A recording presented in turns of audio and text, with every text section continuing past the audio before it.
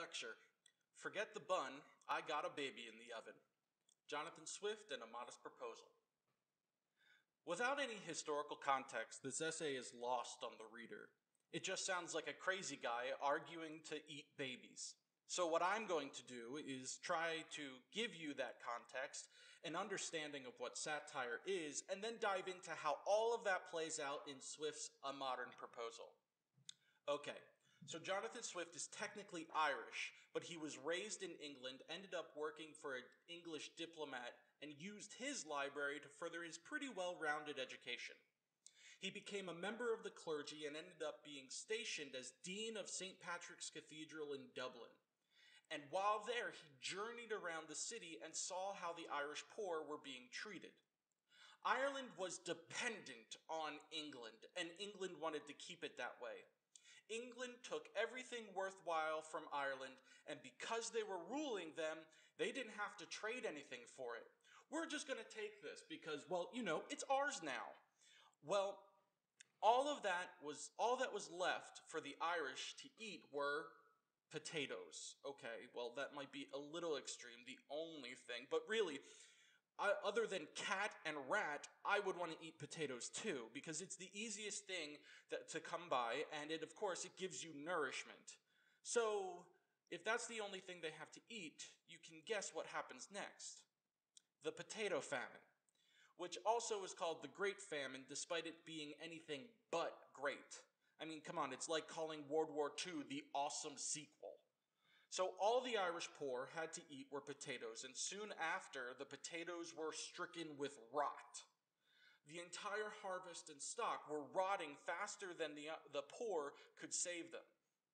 And it's at this time that England was having the Irish export their food.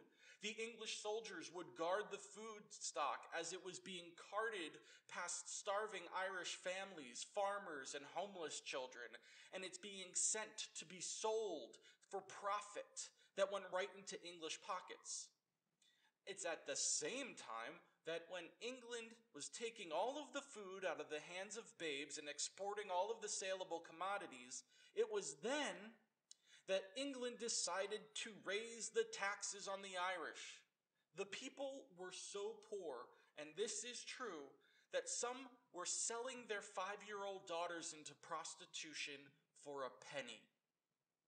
This was the Ireland that Swift saw.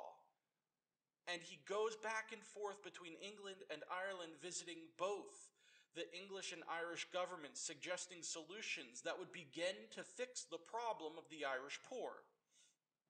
Suggestions like taxing absentee landowners who were primarily English, to encourage Irish industries, to improve the land, agricultural techniques, and the quality of manufactured goods.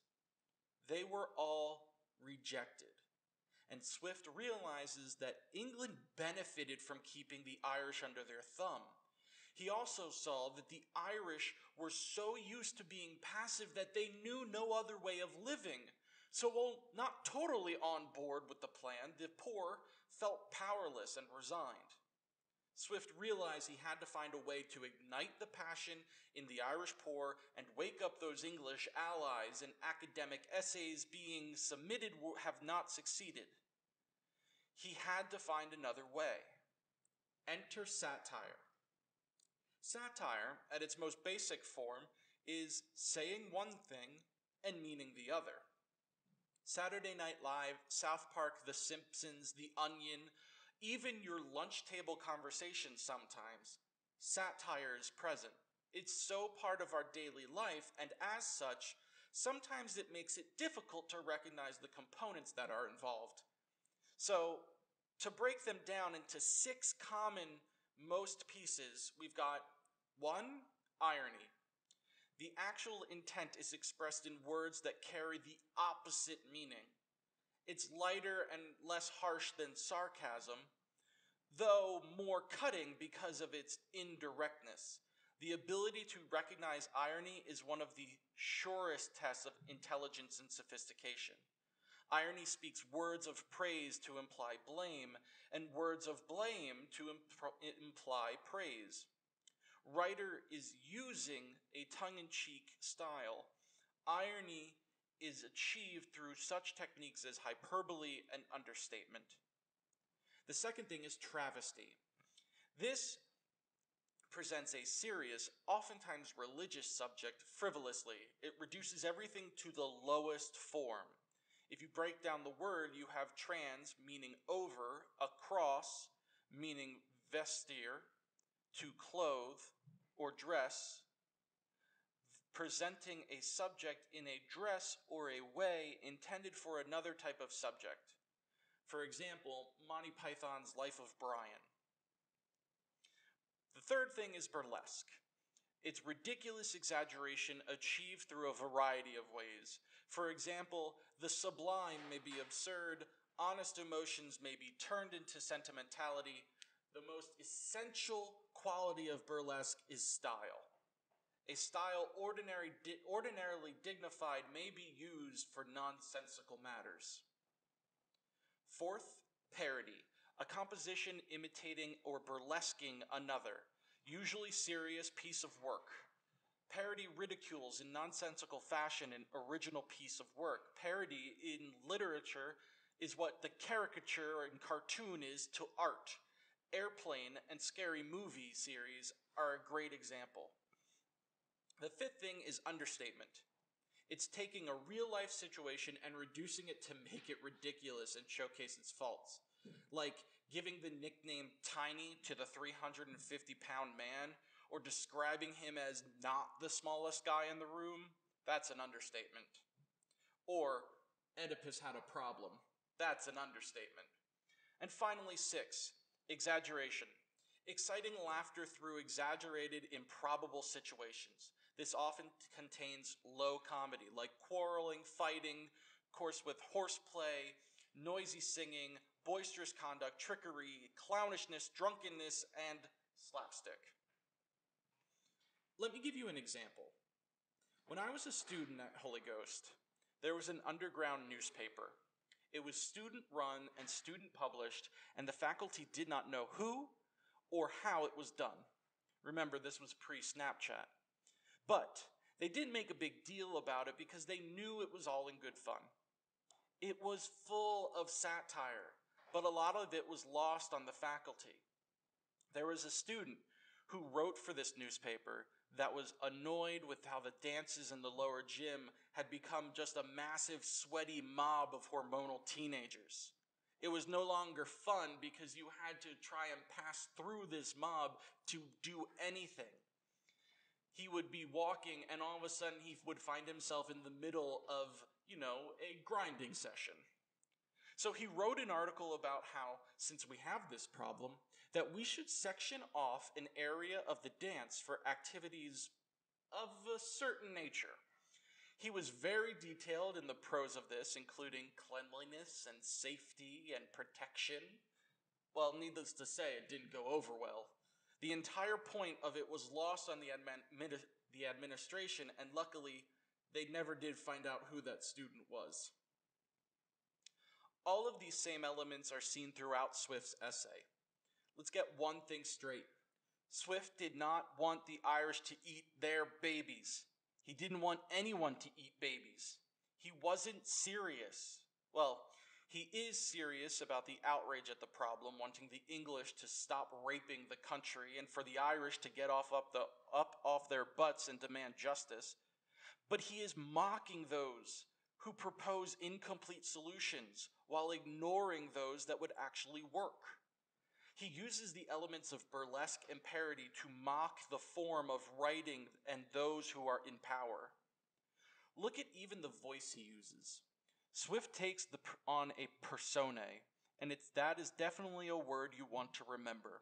Personae, meaning that he writes as if he were this guy that we call the proposer. Personae is like taking on a mask. Look at how he writes, how he is cold and calculating, how he basically acts as an accountant, adding up the figures of the poor as if they were cattle or some other commodity. I mean, come on, he even refers to them as breeders. He references how one male can serve 4 females. He parodies and exaggerates how the people of power talk and view the people they take advantage of. The final thought I want to leave you is this: it works. Even though it is disturbing, his solution, at least on paper, works. It solves the problem of poverty by taking 120,000 mouths to feed out of the equation. It provides a commodity that the poor can produce themselves. They can even use the hide to make even more commodities. They can create specialized jobs like glove makers and boot makers. And really, who doesn't need a good pair of Tims made out of real baby Tim? A Chelsea boot made out of genuine Chelsea? Some Mary Janes made out of... Okay, you get it. It helps them economically. It even solves the domestic issues. No longer will husbands beat their wives, for now they will fear they'll lose a profit. Mothers will no longer abort fetuses or murder their newborn babies, because now they can gain money after them. Because after a year, they know the family no longer has to care for the little buggers. One benefit you might have missed is the fact that this solution solves a religious problem too. Catholics. They make up the majority of the poor, and if we eat them, no more Catholics. Church of Ireland prevails. Swift has solved the problem of the Irish poor. Wait, what? What's that you say? It's immoral? You can't eat babies? You want to speak about morality? Which is more immoral?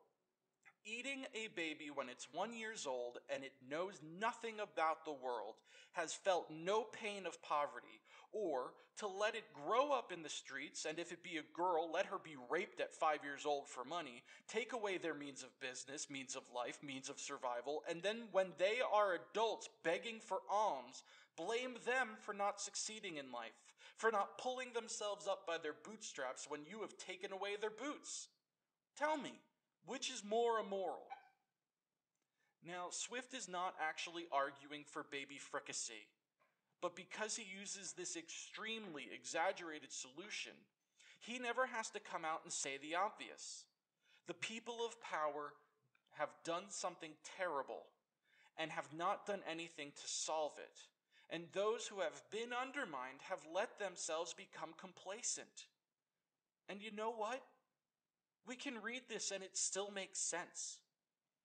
In World Lit, we have a lot of fun mostly reading about guys who marry their moms or rip off a monster's arm or go mad with power. And all of that can be connected to our modern lives, sure. But here we have something different, something applicable.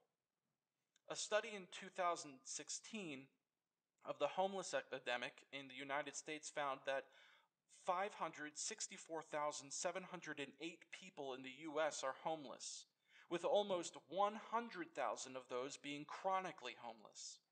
Just in Philadelphia alone, in 2015, homeless outreach organizations engaged over 6,500 individuals living on the streets, in cars, abandoned buildings, trains, bus stations, and other places not meant for human habitation. What do we do with them? What do you do with them? Feeling bad doesn't do anything. Tossing $1 in a cup solves nothing. Why don't we eat them? You're right. That is wrong. It's too extreme. So why don't we help them? Why don't we help them by making policy? That is what Swift was arguing for.